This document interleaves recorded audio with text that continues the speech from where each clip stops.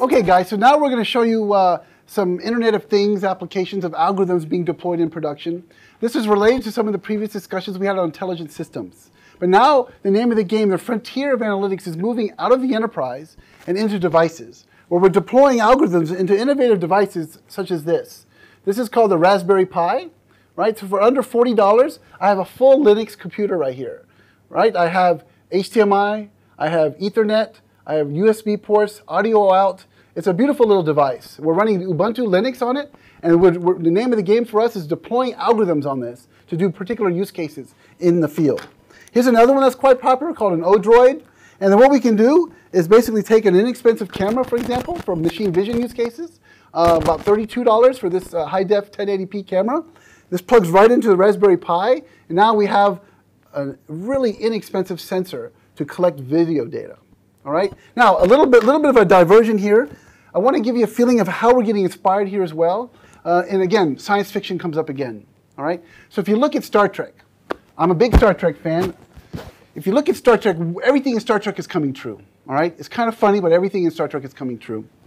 For example, we talked about intelligent systems in the previous segment applied to the Enterprise. And what is the name of the ship in Star Trek? Enterprise. The Enterprise. Okay. It's such an appropriate name. All right, now look at Star Trek. We've got computers. Check. We've got computers today. No problem. We've got communicators. Telephone. Check. We've got that as well. What else is happening in Star Trek? Well, what is Star Trek? What does Enterprise do when she needs data from a remote location? What does she send out?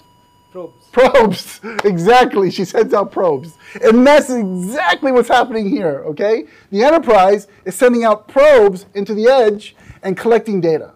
All right, and we're going to show you some use cases of that. And today, it's so reasonable to do. This is the Hadoop guys of the device world, these inexpensive devices. And a little bit more in detail on what's going on here.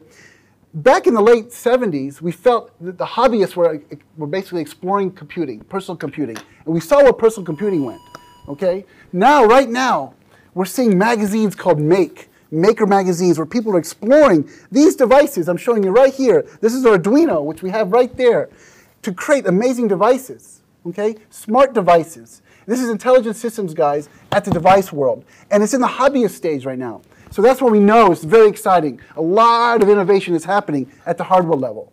Now at Sigma, what we're doing is, again, leveraging our expertise to deploy algorithms onto these devices. And that's what we want to demonstrate to you now, a few of these ideas.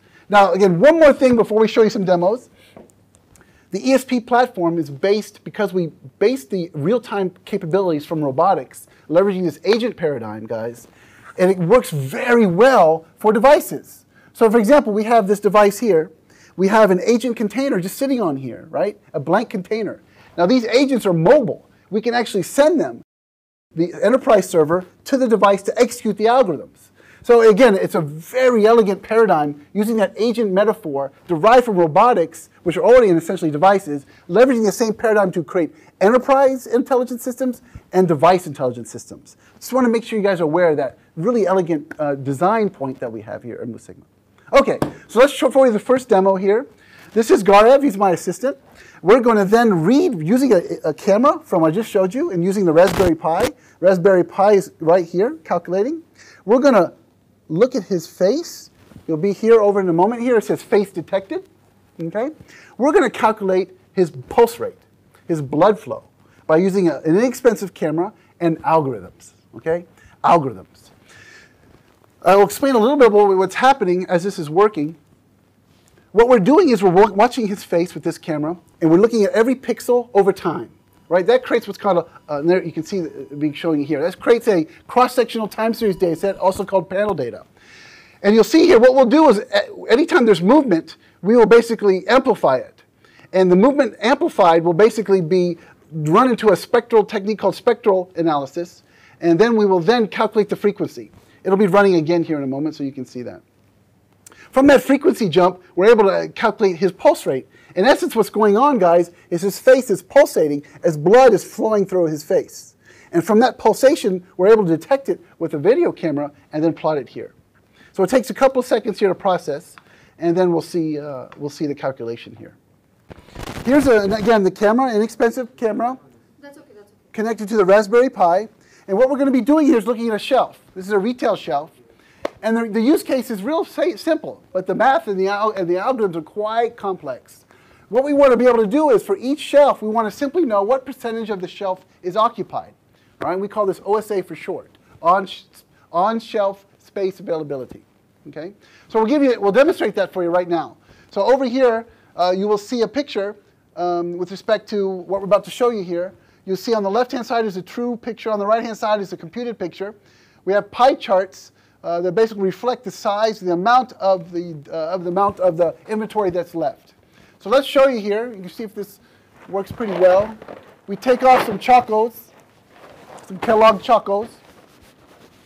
And if you look over here, you'll see that it detects that those Chocos were removed, and a pie chart is updated to tell you that's how much shelf space has been consumed. Now for a retailer, this is quite valuable, because today they'll actually send people to go calculate this, or they will invest in expensive scales to calculate the inventory that's left. But now we can use inexpensive cameras and inexpensive compute devices powered by algorithms and machine vision algorithms to do these calculations for you. Now, as you can see, as we bring it back, put it back, they'll come back and you see the pie chart going back to 100%. Okay? So that's a retail use case of machine vision. Okay, so what we're going to demonstrate now is machine vision applied to drones. So the drones, basically to us and with Sigma, we feel this is a data collection device. This is essentially how we're thinking of it. And so we want to get some good practice with respect to deploying algorithms using our enterprise signaling platform into the drone and doing machine vision. So what we have here is a standard Parrot drone. It has a 720p camera right here. Okay? And what we're going to do is we do something called drone wars. All right? So what we've done is we put some algorithms inside the drone to be able to follow the front of this particular Nerf toy gun. All right? And my objective is to shoot the drone. Okay? And that's what we call a drone wars. Now what it's going to try to do is evade the shots. All right? And this is all real-time machine learning and real-time machine vision powered by Hadoop clusters, transmitting the data to Hadoop, crunching the data, and then showing you the actual visuals over here, as well as controlling the drone via Wi-Fi. All right? So the first step is called calibration. And we're going to run that step right now. It'll calibrate the drone, and then we'll do the actual drone wars demonstration. Okay, so let's start the drone war. So the drone is going to use machine vision algorithms to target my gun and try to evade.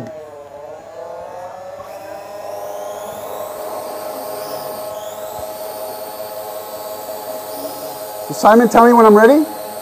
Give me a countdown. Go. 20, 19, 18, 17, 16, Hey. 15, 14, Oh, I got it. Oh, I got it. 11, 10, 9, 8, 7, I'm out of ammo. 5, 3, 2, 1, boom! Drone wars! Okay, guys, we call this Robo Dog. This is a robot arena inside the IND lab. Now what we're showing you here is a simple, well not simple, a complex task of robot navigation. It's going to try to find its target.